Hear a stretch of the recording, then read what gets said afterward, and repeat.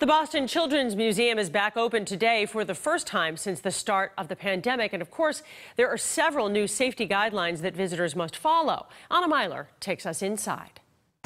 Dancing dinosaurs and cheering employees welcomed families back to the Boston Children's Museum today. It's very emotional, it's very exciting, and it's great. It's incredible to welcome families back.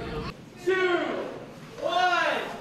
The museum opened its doors to the general public this morning for the first time since March 13. We're very excited to be back. Very, very excited.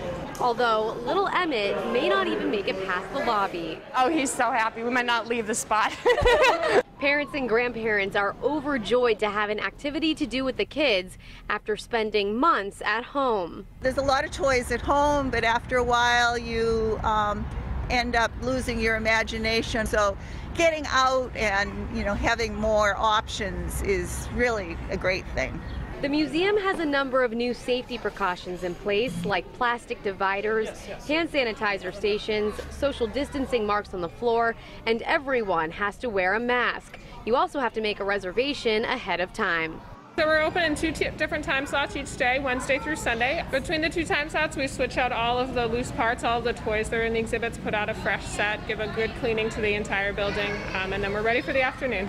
The museum is also taking steps like limiting the number of kids per exhibit and taking used parts like golf balls and pretend food and putting them in bins to be sanitized after each use. I'm happy that they're doing all that. It's great. I was a little concerned. I've brought lots of extra hand sanitizer.